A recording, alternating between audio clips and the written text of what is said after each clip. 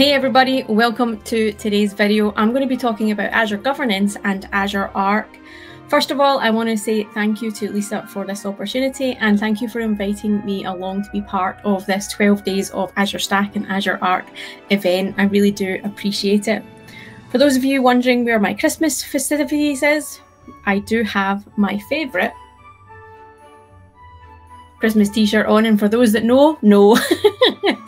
Now, in terms of this video, we're going to be talking about, as I said, Azure Governance and Azure Arc. So when we think about governance, there is often a misconception that we're talking about controlling people, about stopping them doing something that they want to do or are allowed to do. And that's really not what we want to talk about in terms of governance. Governance is about not stopping people doing what they do, but looking at the organisational benefits of having some kind of guardrails in place.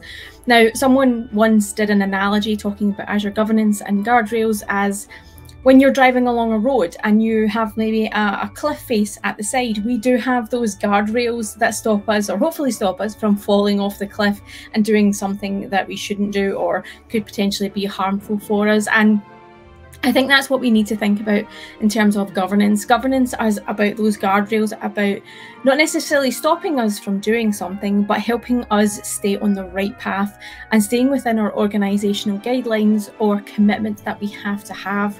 If we think about organisations in the IT world or in business world, there are often lots of regulatory compliance needs that people need to comply with, whether that be storing their data in a specific country because of regulatory compliance reasons, or maybe they just don't want to use a certain, say, public cloud data center because it's more expensive than other ones as well.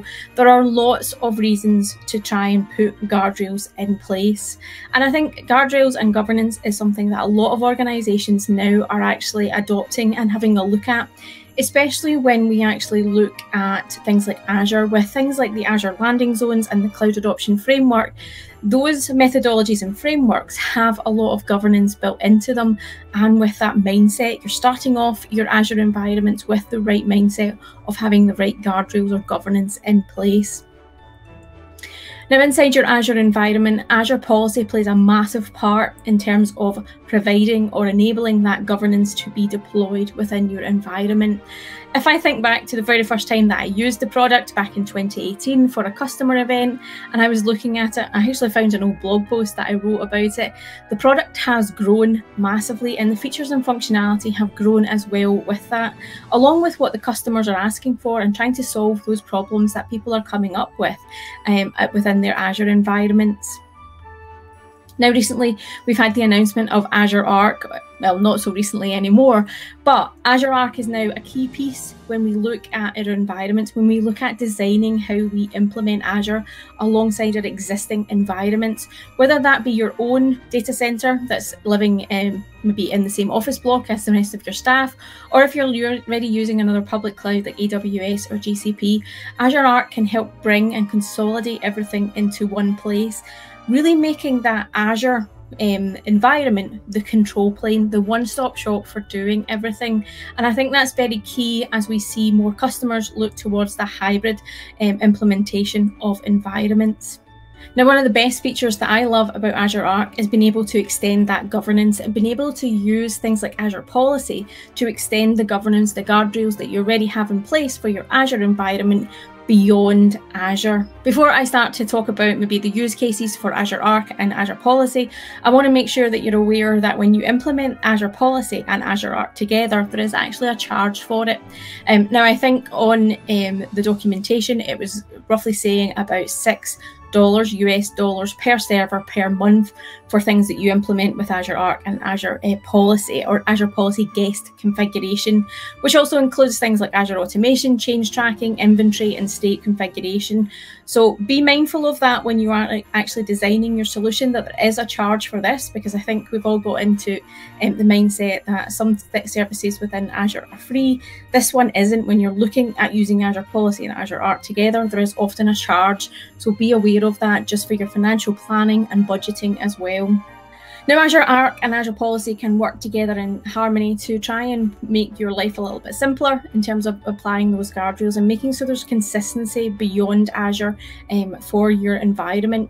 Things like making sure that your Azure Monitor or Azure Security agents are installed on your non-Azure servers, whether that be a Windows or a Linux box, can be applied through Azure Policy. Or you can just get an overview of what's happening so you can see those non-compliant servers, and you can potentially do the install of the Monitor agent or the security agent manually. One of the more complex use cases with Azure Arc and Azure Policy is around private link. I'm going to read out a bit of the detail here because there's a lot of information there and I definitely don't want to get it wrong for you.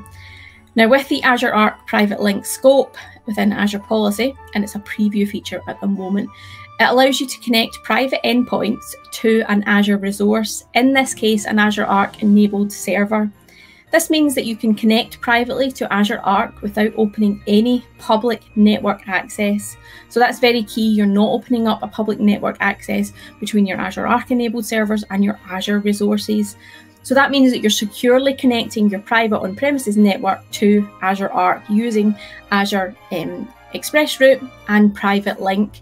And there's a policy that helps make that compliant, make sure that that's in place, so that if someone's setting something up and they haven't thought about that, or they're not aware of that, or they haven't caught up in that, or they've just maybe had not enough coffee that morning, Azure Policy can actually help you make sure that things like that are staying secure and within the guardrails of your company's organizational needs. There are lots of use cases between Azure Policy and Azure Arc, but it's a key thing to have a look at. Make sure if you've got governance in place within your Azure environment using Azure Policy, that you're also extending that to your Azure Arc servers and beyond as well. So yeah, enjoy people. I hope you've enjoyed this video, and do hit that like button if you have enjoyed this content.